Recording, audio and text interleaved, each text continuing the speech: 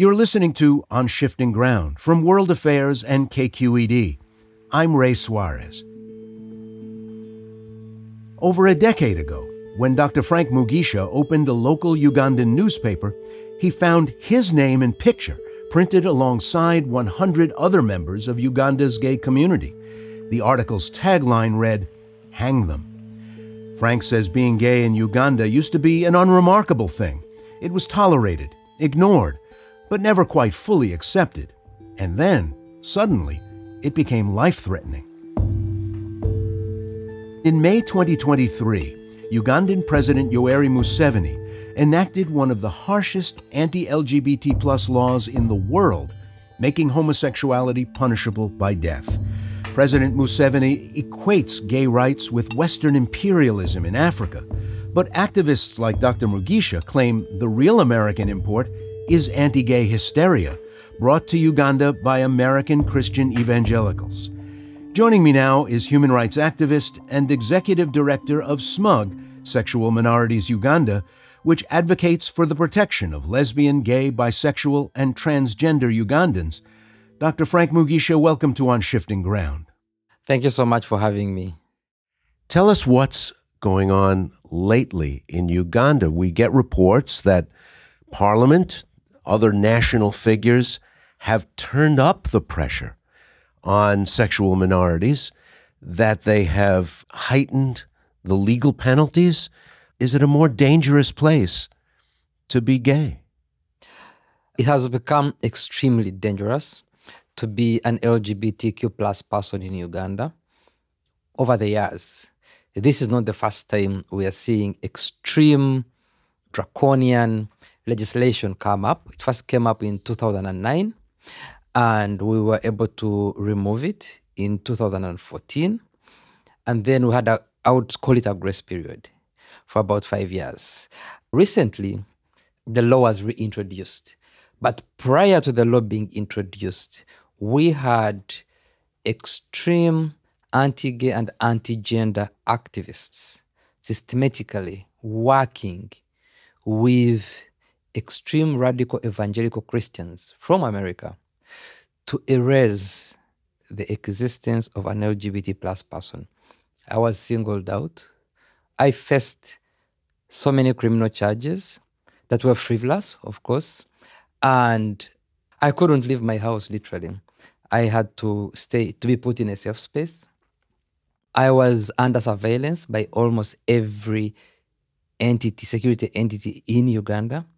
And that very year, my organization, which is the leading and largest network for LGBT plus persons, was shut down by the government because of this propaganda that was being peddled by extreme Christians.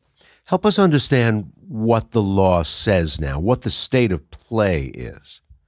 So the law was introduced in 2003. This law would criminalize an LGBT plus person to life in prison.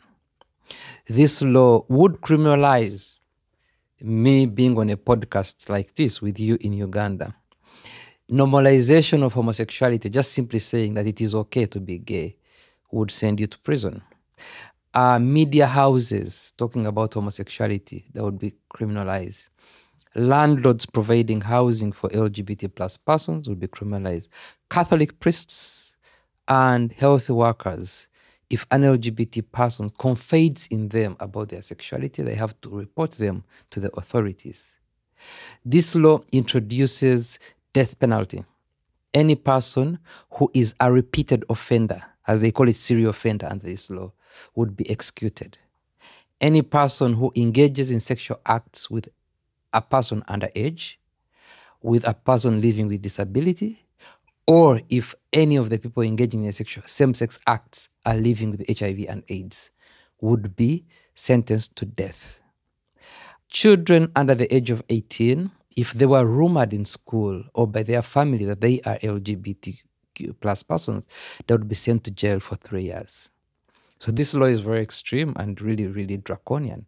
It was the first ever piece of legislation to be introduced in the Ugandan parliament, and it was only in the parliament for 9 days It was debated for the first and second reading and passed into law in 2 hours. And when it was introduced in our parliament, it wasn't as extreme as it left. That is why I gave you the background of Ugandans being radicalized. The members of parliament increased the penalties. The death penalty was introduced on the floor of parliament. Extreme punishments were introduced by the floor of parliament. Some members of parliament were saying that by simply someone identifying as LGBT person, they should be castrated or they should be hanged. What has this done to members of sexual minorities? Once you understand yourself, you understand who you are, once you're out to yourself, if it's this dangerous to just live normally in your community, how do you manage to stay out of jail, out of attention, out of interference from police, from the snooping of local people? Day to day, what's happened to life for people who are members of these various sexual minorities? There is no social life for LGBTQ plus persons in Uganda. They're socializing like local bars, house parties, people meeting up on social media, all that can't happen anymore because people are afraid. Majority of LGBT plus Ugandans have gone back in the closet because they are worried of getting exposed. Being exposed, we have notorious media in Uganda that exposes LGBT plus persons. And when people get exposed, they lose jobs, they are disowned by their families, they lose friends, some end up in jail. So for many Ugandans who are LGBT plus persons, they stay isolated. But what that has done is the trauma it has caused the LGBT plus community. We've documented so many cases of mental health and trauma within the community. And the other challenge is that there's so much blackmail and extortion from the law enforcement. Law enforcement will go on dating apps and pretend and then get people and then blackmail and extort money from them. Or they will use law enforcement to infiltrate the LGBT plus community and then blackmail and extort money. So majority of the people who are so scared and have gone back into the closet, there are still ways they are being violated by law enforcement and some very transphobic and homophobic people. In this latest iteration, have there been tests of the law? Has it been applied? Are there people being arrested for being gay? Are there people being sentenced once they're tried? The law has been implemented, yes. It was passed and signed into law in June this year, 2023. Between the time when the debate of the law started in our parliament and now, we have documented more than 300 cases of violations. And most of these cases are non-state actors. So the law is being implemented highly by the public. People are getting evicted from their homes. People are getting harassed and beaten as they are going on with day-to-day lives.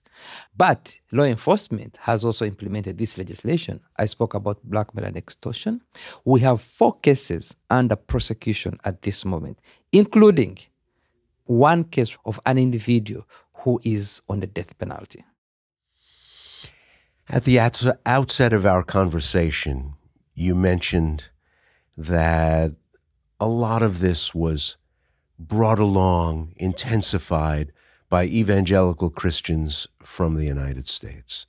Tell me more about that. The history of Uganda as a country, I wouldn't say it was very accepting of homosexuality, but people would live in peace and LGBTQ plus persons were frowned upon. Yes, they had names. I came out at a very early age of about 14. I didn't face so much rejection from family, from society as a 14-year-old boy would. What would happen to a 14-year-old boy now if they were to come out? The language that is being used to radicalize Ugandans against the LGBT plus persons is simply not Ugandan language. For instance, they say we recruit young children into homosexuality. And Uganda is a country that is about 50% under the age of 16. Everyone cares about young people. They say that homosexuality is not Ugandan, it is Western. There has been so much history about LGBT plus persons existing in Uganda, including in our own local languages. So ironically, they also use religion, which is foreign to Uganda, to promote all these draconian ideas and ideologies. And to be honest, the whole movement is about getting the country to be very conservative, because they are fighting abortion, they are fighting women's rights, and anything around teenage sexuality. So we are seeing that these kind of new ideologies in our society have never existed in Uganda. We've just started seeing this now. And this is theoretically, but visibly, American evangelicals have traveled and gone to Uganda and put their fingerprints on these draconian legislations. Most recently, the president of Family Watch International, Sharon Slater, was in Uganda, meeting up with legislators, meeting up with public officials, and encouraging that in this legislation they should include rehabilitation, which is conversion therapy. In fact, promising that she wants to build a state-of-the-art facility where LGBT persons who have been forced into homosexuality can go to be rehabilitated. My organization, Sexual Minorities Uganda, we collected evidence where we took to court one of the American evangelical called Scott Lively here in the US, in Massachusetts, using the Alien Tort Statute. And we provided a lot of evidence, volumes of emails and correspondences, workshops that he was conducting in Uganda, demonizing us with all this misinformation and disinformation about the LGBT plus community in Uganda. So the information is very clear. And most recently, we are also getting information that these American extreme evangelicals are into this alliance with Russia, promote family values in Africa. So we're seeing them partnering up with some Russian groups again in Africa. I'm not a scientist. I'm not even a sociologist. But the idea that there are only gay people in Uganda because it's an idea that came from the West is, on its face, ridiculous. There are gay people everywhere, and there have been all the time. But this seems to fit in with, let's call it a defensiveness. A lot of African countries, in asserting their own cultural centrality, let's say. Let's get back to the basics of who we are as a people. Let's reject foreign ideologies and foreign influences. This would fall very comfortably into that ideological space where you say, well, we want to be who we were authentically as a people before colonization, before invasion, before domination by outside forces. Is this part of a nationalist project in addition to simply being homophobic? It is. You clearly describe it as a nationalistic project, but also what we're seeing now, especially coming from the politicians, it is also populism. They believe that by being homophobic and being anti-Western, then you're going to be popular on the ground in Africa. And these extreme Christians who are coming to Africa, they are using that ideology of knowing that Africans want to be independent and be assertive and talk about sovereignty. And so they are using anything that could resonate with the thinking that anything Western, reject it. And so they are saying homosexuality is Western, reject it. Because the majority of Western countries have already accepted LGBT plus persons. But then I would say that, and I've said this many times when I'm traveling, that if we don't look at the momentum in how anti-gay and anti-trans propaganda is growing, even in the West, we risk losing all the gains that have been created. Because once these groups get comfortable in Africa, they start coming back here and using the same data and statistics and saying, we were able to do this in Africa and we're able to change people, and they bring it back here. Because they are convincing Africans, and they are saying that there are people in the West who have been indoctrinated into homosexuality and they can't get out. And the reason we want Africa, we don't want you to be in that position. You should speak out now. If you accept homosexuality, that is neocolonialism. They're going to come up with more. They're going to take away more. They're going to take away your gold, your land, your oil, and all the rest. As a practical matter, if you're deeply closeted, if you feel like you're being hunted, if you feel like people down the street might be spying on you or ready to turn you into the police, can you leave the country? I know it's hard to leave your family, the place you're from, everything you know, but in order to save your own life and maybe save your own sanity, can you go somewhere else?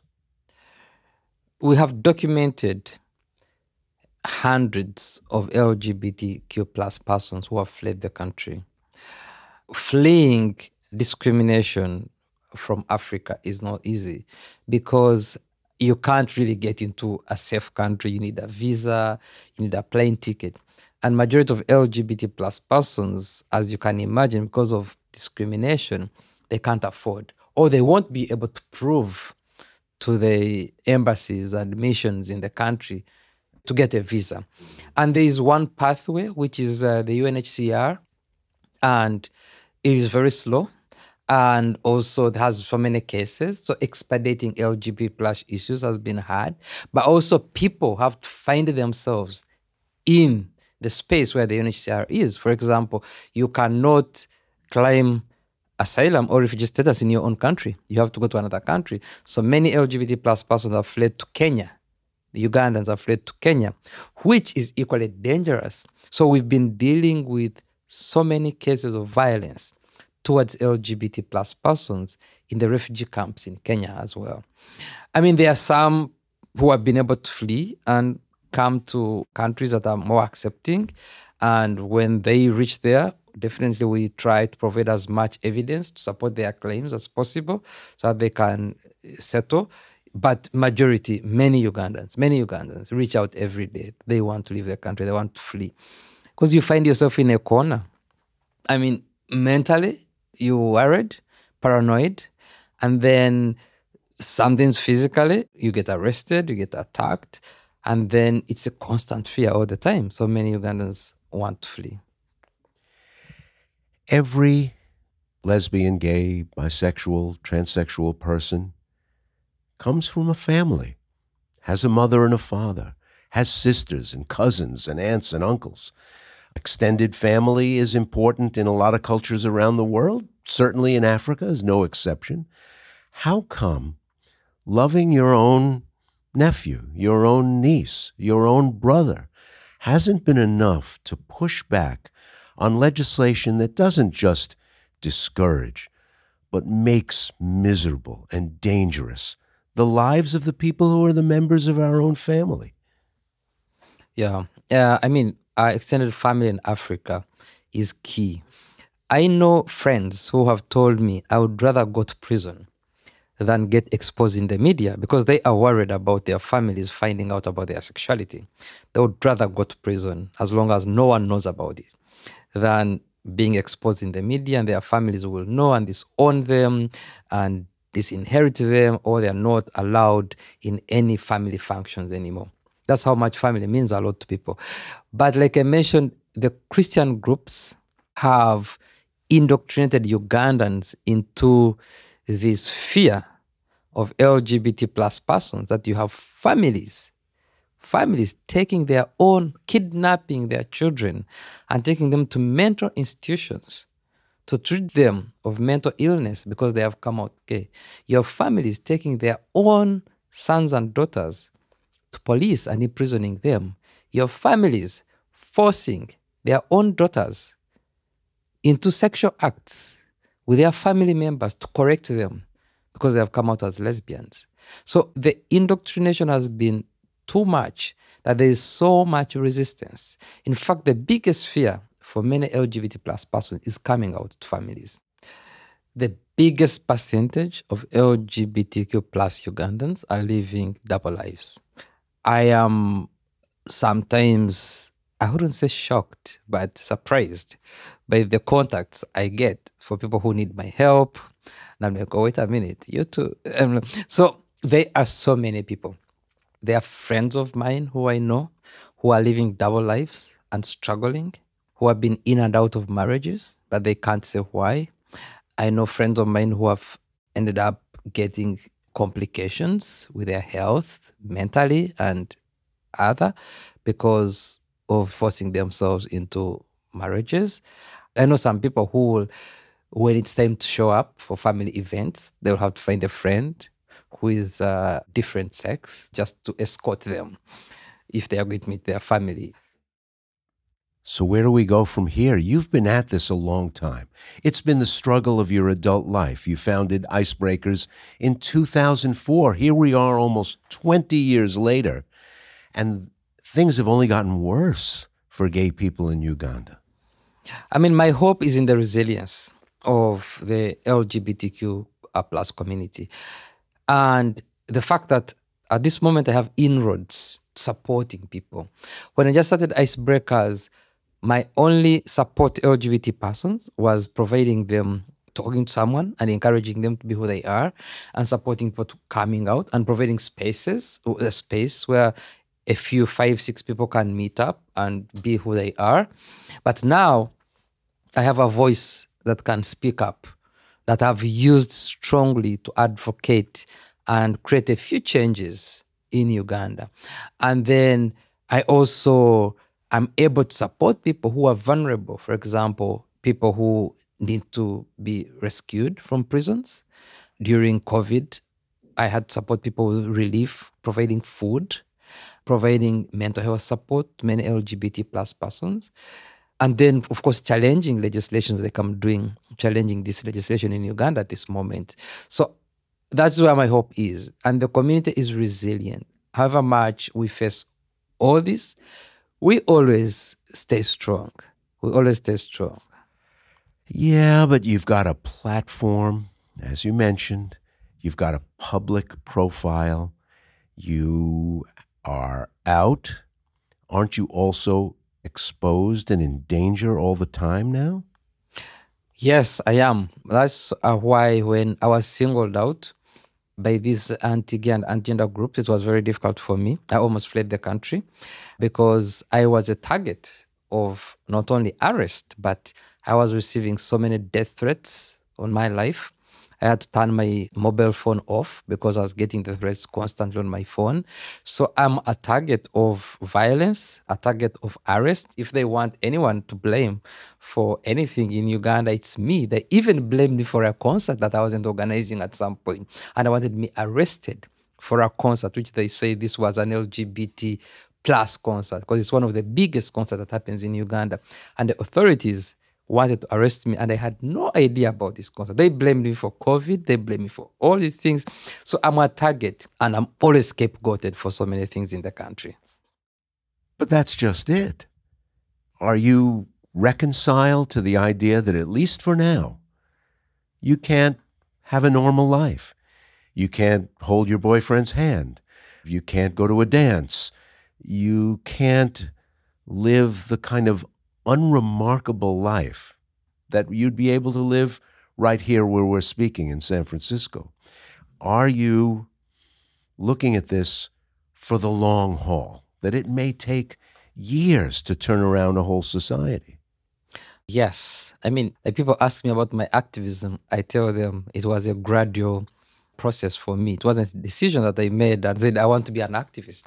If I had thought about it, that's how my life would be, I definitely would have said, no, that's not the path I want to take. Because for my whole teenage life and my life now, I can't do the things my age mates have been doing or are doing. I can't go to the club.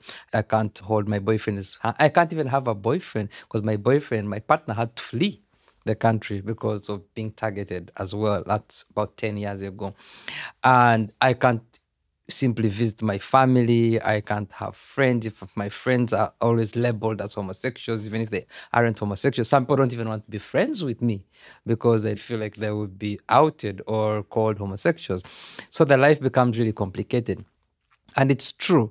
I mean, I could work so hard at creating a safe space for the LGBTQ plus community in Uganda by removing the legislations and maybe changing a few policies. But changing the hearts and minds of Ugandans is going to take a very, very long time.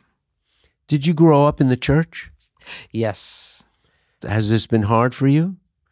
Have you had to rethink Jesus, the whole question of a loving community, the whole question of what it means to be a member of a congregation, to take communion? This must be really hard for a Christian person.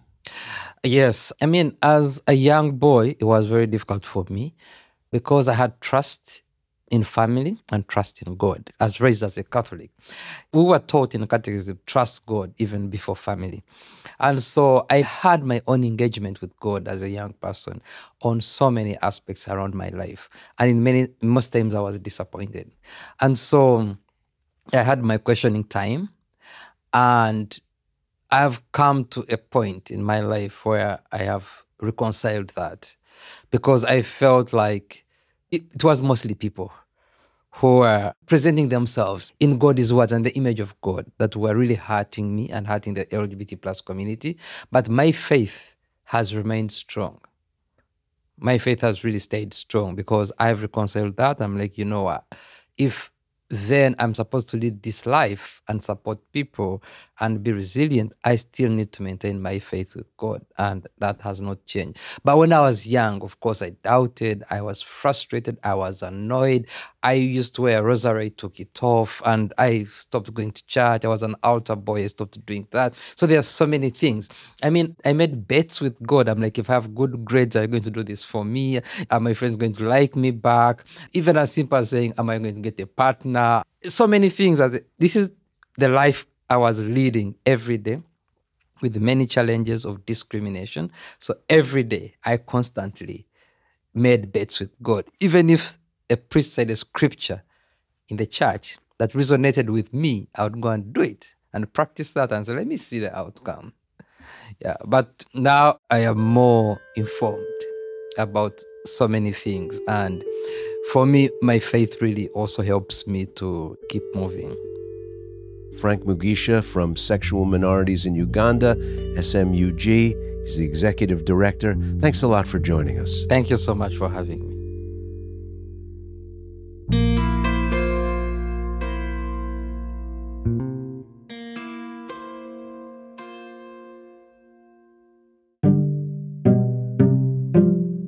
You've been listening to On Shifting Ground, produced in partnership with KQED, with funding from listeners like you. Today's episode was produced by Sienna Barnes, Elise Manukian, and Andrew Stelzer. It was mixed and mastered by Matteo Schimpf. Additional production and engineering were provided by Rob Spate. KQED's Jim Bennett is our technical supervisor. Jared Sport is our executive producer. Philip Yun is CEO of World Affairs. Our music is from Blue Dot Sessions. I'm Ray Suarez. Thanks for listening.